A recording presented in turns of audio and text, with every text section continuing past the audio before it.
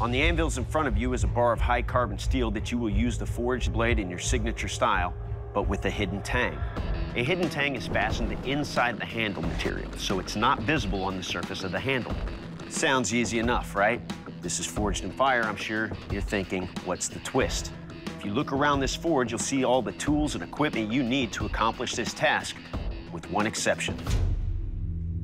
We've removed all of the hand hammers in the forge.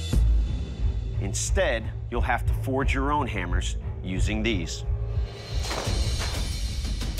I mean, who takes your toy away, right? It's my favorite toy. You took my toy away.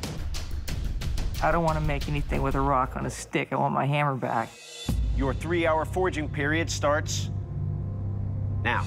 And here we go. Right. It's like the start of a marathon. There's always a couple of guys that come out hot and then have to throttle it back down. Kelly's got her steel in. That's a wise move. That's smart work. My strategy coming into round one is to multitask, throw my round stock in the fire, and then in between heats, grab the block. Run to the chop saw, and I'm gonna cut off a third of it, try to lighten my hammer. My plan is to get the hammer done first.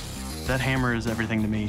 I've had little experience with larger equipment, so I need to make a hammer that I can forge my blade just as good as anything I would have ever done with any of my own tools. My plan is just weld the square tubing onto the top of this piece of mild steel. That's the quickest, easiest way for me to get that hammer made. That's out of the way. That's not a concern anymore. And then I can put my steel in the fire and I can go. Looking at Frank's hammer, he's got the handle all the way in the back. You see that style on Sawyer's hammers, Japanese-style bladesmithing hammer. I use that type of hammer only for blade finishing. The forward weight and flat face on that hammer make it ideal for smoothing out that steel. That may be his intention. This hammer's taking way too long. It doesn't have a ground face, it doesn't have a handle, and I've spent I don't even know how long trying to knock the front of this thing off. There he goes. There he goes. Right. I'm 30 minutes into the competition and finally have the consciousness to throw the bar of steel that I need to forge into a knife into the fire. I'm feeling the pressure. Dual tongs grinding on her blade. Grinding while it's hot, that's experience. What has impressed me is the amount of hammer work that Kelly has done to that blade. Shaping the hammer in between, getting the right curvature, and just continuing to work. She hasn't stopped. She's like a machine. I do like the fact that all of our smiths with the 1 hour point are on the grinder. Frank's knife is really thick. He's got a lot of grinding. Before I heat treat, I like my blades to be on the thicker side. The thinner my blades are, the more likely they are to crack or have distortion in them. If I get a crack, obviously it can be catastrophic. We'll just grab clay off of the shelf in the pantry. I grab the clay to try to increase the strength of the spine, but retain the hardness of the edge, so it makes an excellent chopping tool. And he's in the quench. One of the problems he's gonna have is a lot of fire because that clay is absorbing the oil and it's not gonna go out unless he scrapes it off.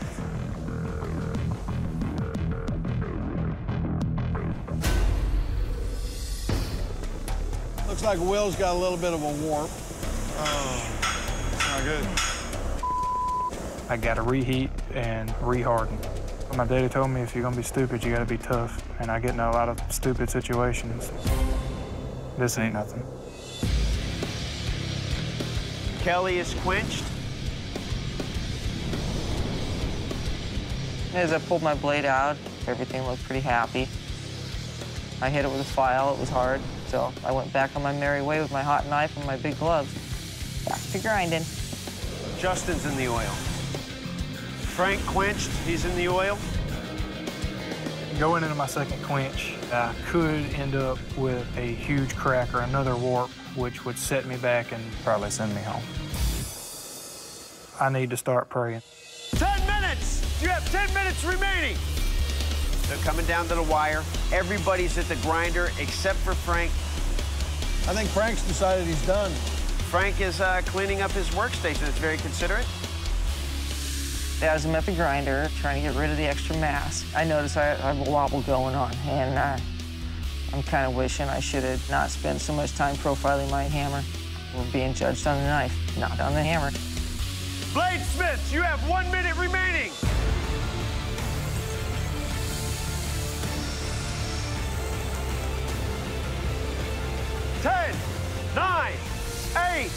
7, 6, 5, 4, 3, 2, 1.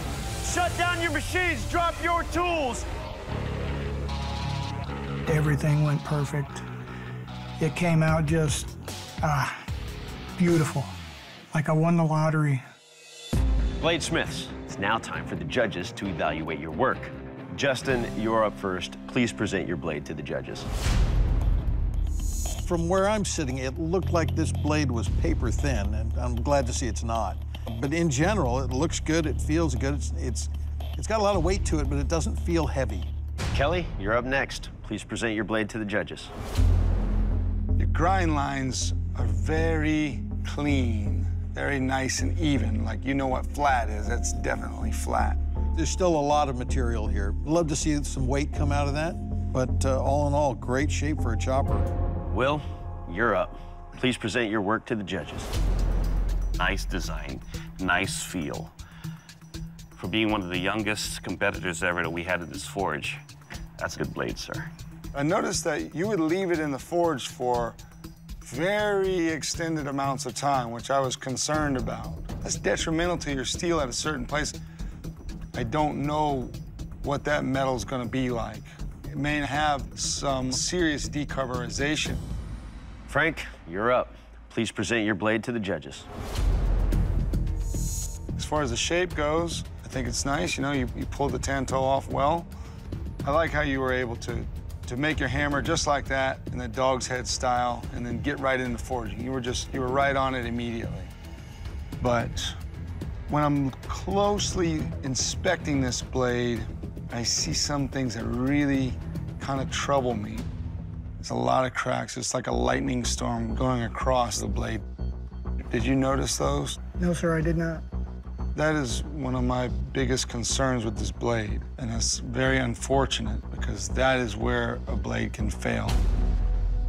Bladesmiths, the judges have examined your work, and unfortunately, it's time for one of you to leave the forge. Frank, your blade did not make the cut. Frank, it was a pleasure to watch you stay cool under pressure. Unfortunately, you have cracks running through the blade. That's going to fail when we begin cutting with it, and that's why we're sending you home. I understand. Frank, please surrender your blade. A crack in an edge or a blade is catastrophic. That was a very big surprise. But surface cracks happen. It's just part of the game. Am I going to stop making blades? No. Nothing to feel ashamed of. First thing I'll do when I get home is give my wife a hug and then probably head out to the forge and start working again.